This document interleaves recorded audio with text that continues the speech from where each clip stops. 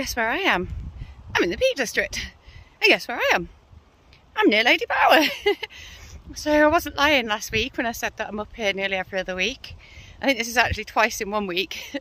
I just couldn't resist. The weather's just gorgeous, isn't it, at the moment? So yeah, I'm well chuffed to be out. Plan is to go to a place called Old Bamford House, which is an old ruin that overlooks Derwent Reservoir. And I just want to give a little shout out to Wayne Outdoors, because he did a video here, and if it wasn't for your video I wouldn't know it existed, so thank you, and a little shout out to you.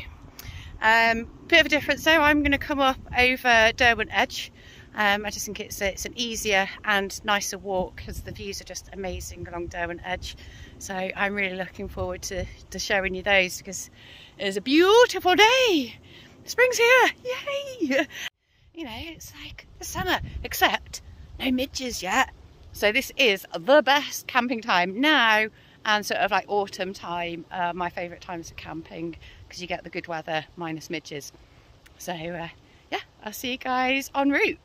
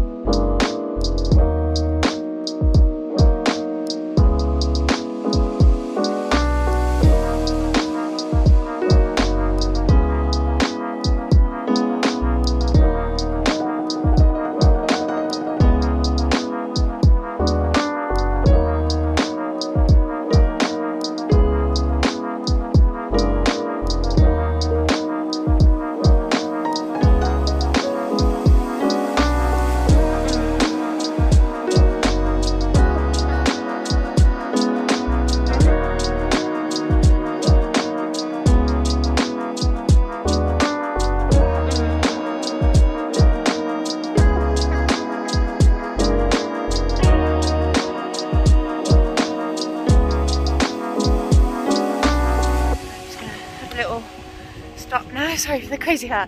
I don't really care. Don't worry, I'm apologising even.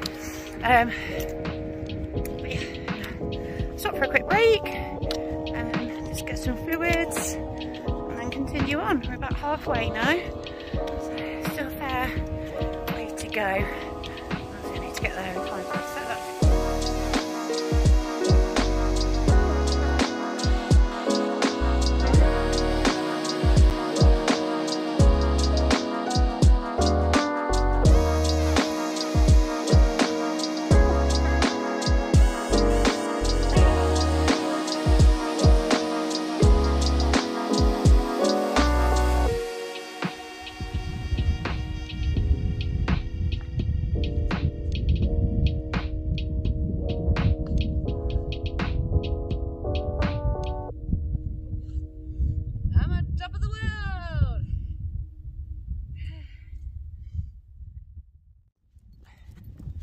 So I thought about camping up near the trig point and watching the sunset from here. I've route mapped how far it is to Bamford House. It's about half an hour. I reckon at least half an hour before that sun goes behind the hill. So I'm going to go for it, because I've actually tried to get to Bamford House several times, doing a circular walk, so coming along Derwent Edge and then back round Lady Bower. And every time I've been defeated, either because I've underestimated how long it takes, or because the weather's changed, or the dog's been ill, or my friend's, you know, hurt a leg, or whatever it is. So yeah, I've been meaning to get to Bamford House for a long time, and I'm going to do it. So I've been walking for about 2 hours now, and it's another half an hour. I tell you what, when I set off and it was quite warm, it reminded me of how easy it is to get dehydrated in the summer. And then coming up here, it's quite cool, and I've got my jacket on. I'm struggling to kind of regulate my temperature between being quite hot and then if I take the jacket off I'm too cold, and I don't want to put my other thin layers on because I want to keep them nice and dry for later. So yeah, I've just got to live with it and adapt, problem solve and soldier on. That's the spirit. So this is when it starts to feel a bit more remote. You're just walking across the top of the moors and the sunset.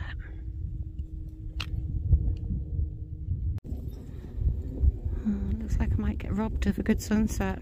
The sun's disappearing behind some clouds. Hopefully we'll still get some good colours.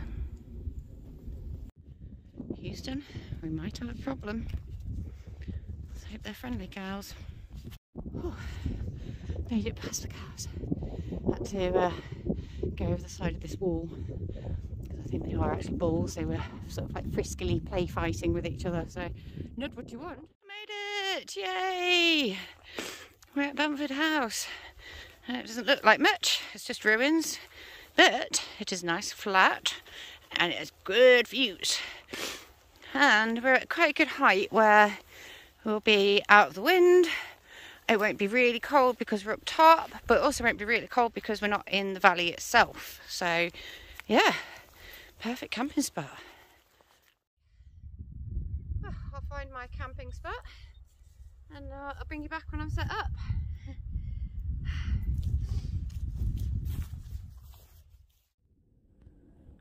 So got the Scarp set up now. As you can see, I'm starting to lose the light. But yeah, cracking view. I'll show you a bit more in the morning.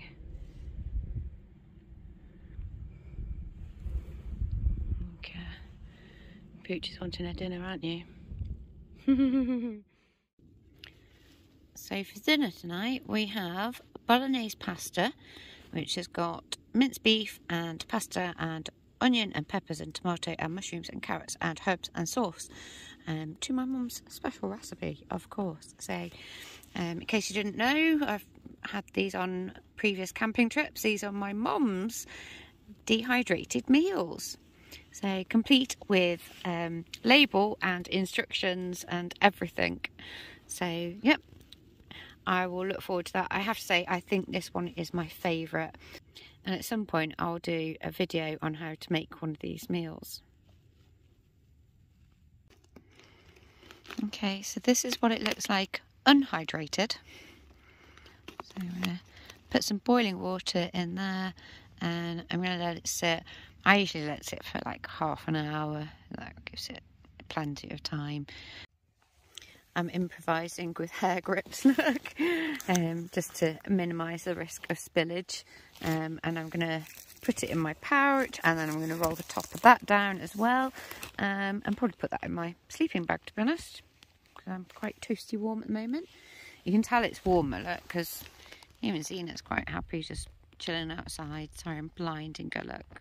But yeah, it's much warmer tonight than it has been recently. Yay, summer's here. Excited feet.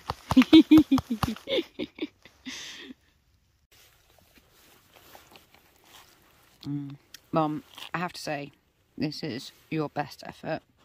This is my favourite one. Really good.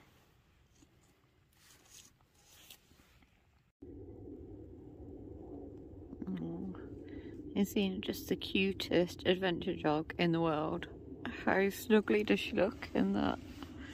She doesn't need wrapping up like that in my wrap bag, but I just keep her warm for a little bit. So for pudding, I have rhubarb crumble, which, oh, that's steamy. I've purposefully cooked with too much water in because I'm going to add some custard. And then I've got rhubarb crumble and custard. Yum. And for the crumble, by the way, this is genius on my mum's part. So this is a ginger nut biscuit and an oatmeal biscuit crushed up by me today. Obviously it was whole on the way here. So yeah, that's going to be good. Et voila! Rhubarb custard crumble. The custard mixed in with the rhubarb, but that's going to be good. So time's about 10:30. I've had my dinner, I've had my pudding, and can you hear the owl? It's quite cool. So yeah, I'm just gonna probably watch something on the Kindle and go to sleep. So see you in the morning. Night. Morning. Oh, slept pretty well. Woke up about 3:30. I think when the moon came up and it lit up the tent, and I thought it was sunrise. So it took me a little while to get back to sleep after that, but yeah, slept all right. Lovely morning. I'm not looking forward to 3 hours nearly of hiking back, but yeah, especially because I don't have any water. I've got a little bit left. Pooch can drink from the streams and the lake on the way, so she'll be all right. But yeah, I mean, I did bring 2.5 litres of water plus some wine, but yeah, used all the water. I always underestimate how much water I need. And how much Pooch drinks. Anyway, it's time to get the tent packed down and get a move on. So, see you in a bit. Nice view to wake up to.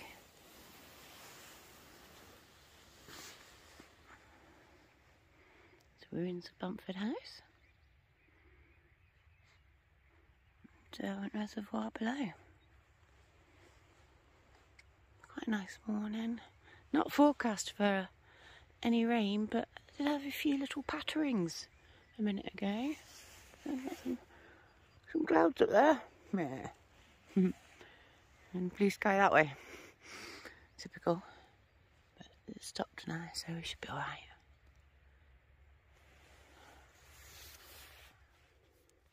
So a quick look around Derwent House. I'll put some history about the place in the description if you want to know. I know it dates back a few hundred years. So there's quite a few places you could camp. Morning sun, my tent up there. Yeah, there's quite a few places you could camp around here. So you could camp on this flat bit. I also thought about camping just here.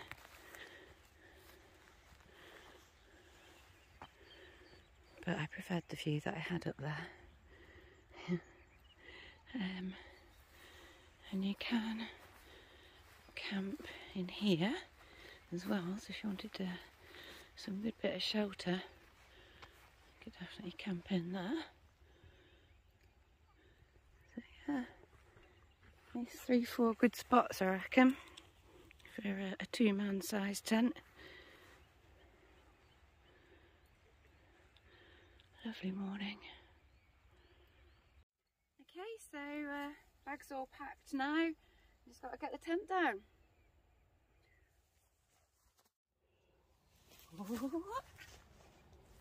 Leave no trace.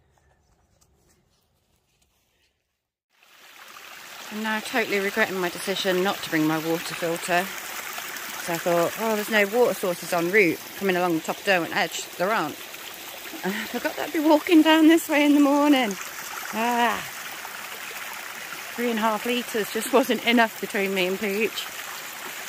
Surprising how much you can get through in just one night. So, just walking along Derwent Reservoir now. Beautiful morning. There's this for a morning walk.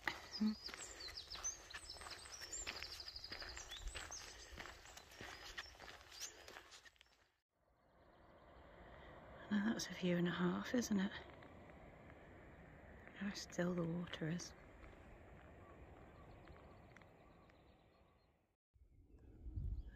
Okay, so I've come up the hill now, away from Lady BOWER Reservoir.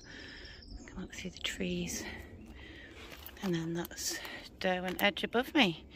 I won't be going all the way up to Derwent Edge, but that's a much quicker way home. In fact, I might go up where that little gap is, so above the fence post. There's a gap in the hills. That's actually where I want to be. It's a different way that I was intending to go, but I might go that way. We'll see. Properly off-piste in it now. I'm actually following a path that's marked on OS maps. I know where I am anyway. I mean, that's Derwent Edge up there. So there is a path. I am tempted to get on that path. I'll have a look at the map. So, back on path now. So let's follow this up to, I don't know if you can see those people up there, hang on. In the middle of the screen. And then that will take me back to the car. I did grab a bit of water from tiniest little spring. Nice and clear. Tastes so fresh, it's lovely. Nice and cold as well. Just stop for 5 minutes before I get to the top of the hill and turn in for the car. So my route, so I was on the other side of this hill, I've parked on the other side and walked along there, and then you can't see it because it then turns around, but then it comes back so you can see the rest of the edge there, and then sort of coming down, and then this hill, not this hill here, but the one above it, I've gone over that. And camped on the other side of there, and then come back down along Lady BOWER. Sorry, my finger's making the focus funny. And then come up the hill and met this path down there. There you go, big, very big circular. Made it. Right. Okay. It's all downhill from here.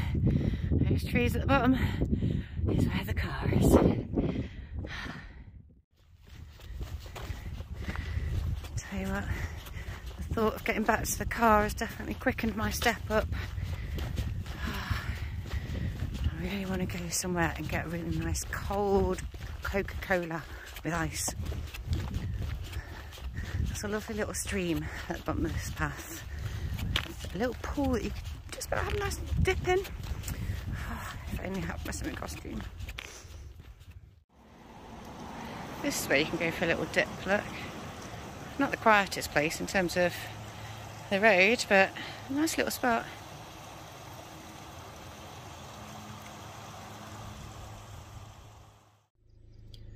Whew. Hey, back at the car. I met a very nice guy called Kev who gave me a few sips of water because I did run out, so thank you very much to you, Kev, shout out. So yeah, time to make my way home. See you guys later. Bye.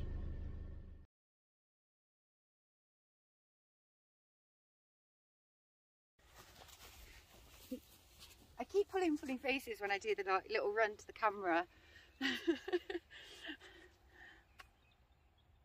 Bags all packed, tent needs packing.